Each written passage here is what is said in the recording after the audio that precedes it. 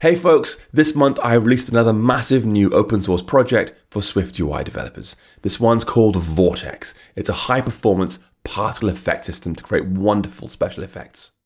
In this video, I'm going to show you how to use this thing in your own projects. But first, let's see what it actually looks like. What are the results you get from using Vortex? And to show you that, I'll open the Sandbox app that ships with the repository. And this thing is basically walks you through all the presets really quickly so you can see what it does. Of course, you can then build your own presets, but these are good starting points. Let's walk through them now. First, we have confetti, where when you tap on the screen, we get on-demand particle bursting in various colors wherever you tapped. Then we have fire. A nice simple particle effect here for fire, but when you press on the screen with your finger or mouse cursor, it will attract the fire to where you're pressing, which looks really, really nice, like you're channeling fire as you go.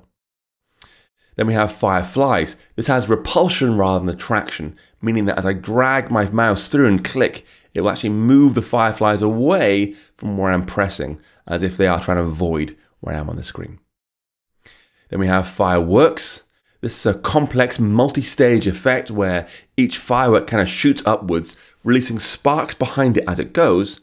At the end of its life, it explodes into a colorful ball in a random color, as you can see. Then we have magic. Nice simple halo effect with stars. We've got rain falling down. We've got smoke. We've got snow falling. We've got a spark effect here that's showing idling between bursts. And we have splash, which actually mimics Apple's weather app where the rain falls, but as you can see, kind of bounces at the bottom as well. These are all presets built into Vortex. Now, the code itself, just like my previous project, Inferno, for making metal shaders, is copiously documented, okay? This stuff is really, really good at time documentation here. So it walks you through how to install it, and then using a handful of presets like here's rain, fireworks, and fire. By the way, that's all the code to make the fireworks effect you saw. You know, the whole thing flying up, exploding with sparks and so forth. That's all it takes.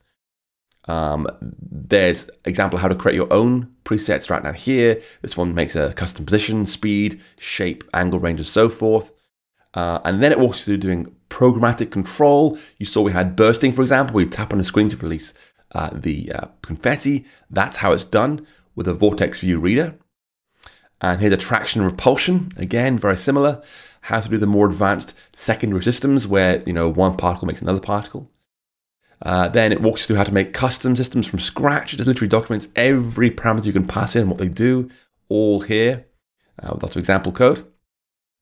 Then all the presets are documented here in full, how to use them all. Again, just grab this code and run with it to do magic or rain or smoke and similar. It's all here. It's just documented to heck right now, which is great to help you get started. And of course, there are stacks of comments in the code as well to really explain line by line what all the code does. Let's give it a try in a sample project real fast so you can see for yourself what it does. Let's try out, what should we do? Let's try confetti. There we go. I'm going to grab the confetti code from here.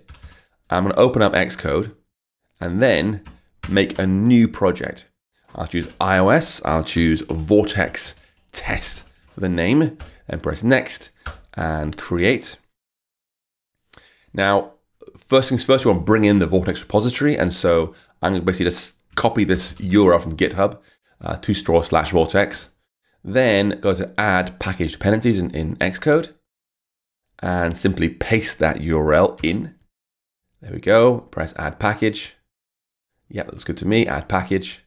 And now I will do import Vortex, or Vortex with an R like that, and copy and paste my confetti code in. There we go. Boom. Just basically, is it the whole thing? Yeah, no, it's just the code, the body code. There we go. Grab that thing there. In it goes.